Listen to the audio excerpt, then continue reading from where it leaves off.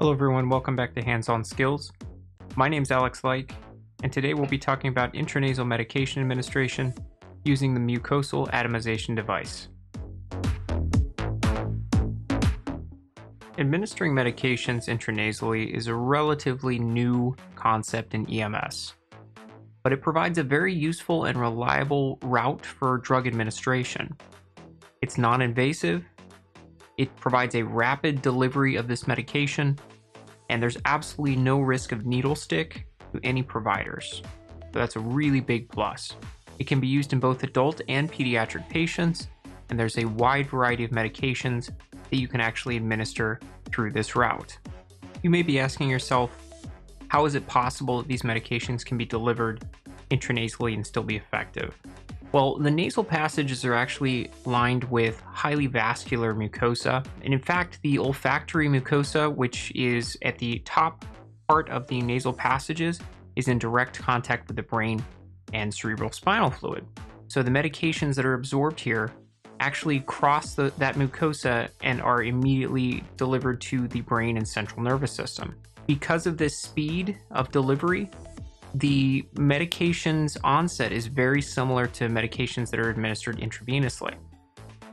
And unlike oral medications, intranasal medications avoid first-pass metabolism that happens in the gut. Now, contrary to popular belief, it's not just naloxone that can be administered intranasally. There are a wide variety of medications that can be used this way, and that can be used to treat various kinds of medical complaints. Other medications besides naloxone would be things like fentanyl, lorazepam, ketamine, and even glucagon, as well as your other benzodiazepine sedatives like midazolam. When you're choosing these medications, though, to administer, it's important to remember that ideal volumes for administration are going to be between 0.25 to 0.5 mLs per nostril, with the maximum being 1 ml per nostril. Any more than this, and the medications tend to run down the throat or run out of the nostrils themselves. This is an example of the mucosal atomization device, otherwise known as the MAD nasal, that many EMS jurisdictions use. It's attached to a conventional syringe via a Lorlock connector, so it just screws on. There's no needle that you have to inject into anything or plug into anything. It just screws on. The actual device is made up of a few different parts. There's a malleable stylet here, which allows the device to be bent in different angles to facilitate administration if your patient is in an unusual position. A soft conical plug conforms well to the inside of the nostril, and then the very tip creates a atomization spray, which causes particles to become very tiny. So the liquid component is atomized into particles that are between 30 and 100 microns in size.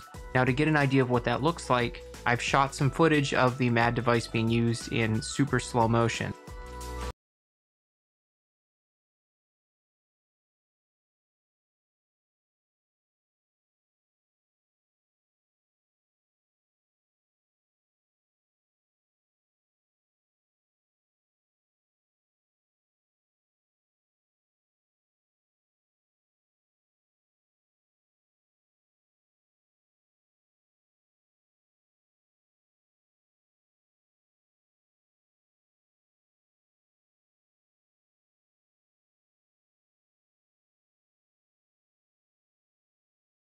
Here are the steps to actually delivering medications intranasally using the MAD device. So the first few steps are actually drawing up the medication, and remember, we want to keep the volumes low. So 0.25 to 0.5 ml is the ideal volume to go into one nostril. After you've pulled up your medications, you'll attach the MAD device, and then while covering one nostril, you'll insert the device and actually turn it and aim toward the top of the ear. By delivering the medication this way, it's more likely to reach that vascular mucosa and the olfactory mucosa, and less likely to go simply into the back of the throat or get lost elsewhere in the hypopharynx. If you point it straight back, ineffective. If you point it to the outside of that nostril, super effective. And if you don't believe me, the next time you use a nasal spray like Afrin or Flonase, try tilting it to the side and seeing how much better it actually works. Once we're done with one nostril, we would repeat the process on the other side. Same again, pointing away from the nasal septum and toward the top of that ear, and delivering the volume. Now, if your patient is unresponsive or is bradypneic or apneic, at this point we would then begin ventilating the patient. Otherwise, the patient can breathe normally and the medication's effects will soon become apparent.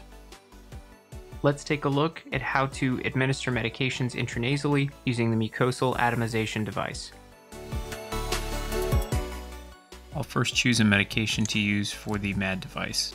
When administering medications intranasally, it's important to consider the total volume that you'll be administering to the patient. Ideal volume is about 0.25 mL per nostril, but you shouldn't exceed 0.5 mL. Any volume past this tends to run down the throat or out of the nose.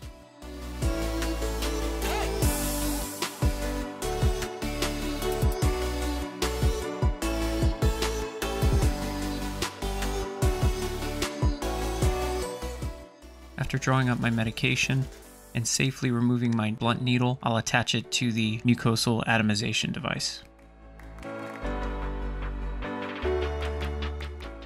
I'll administer the medication by placing the device in the patient's nostril, aiming out slightly, and depressing the syringe, being careful only to administer 0.5 milliliters. The remaining medication will be administered in the opposite nostril in the exact same fashion.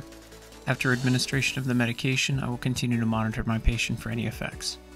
Intranasal medication administration to an unresponsive patient is performed similarly, except after administration of the medication, the patient is ventilated with a BVM to assure that the medication is properly atomized and is able to be absorbed along the mucous membranes inside the patient's nasal cavity.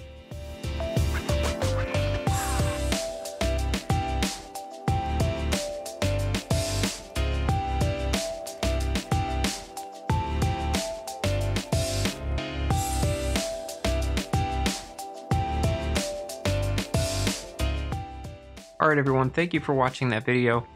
Now remember, intranasal medications aren't just Narcan.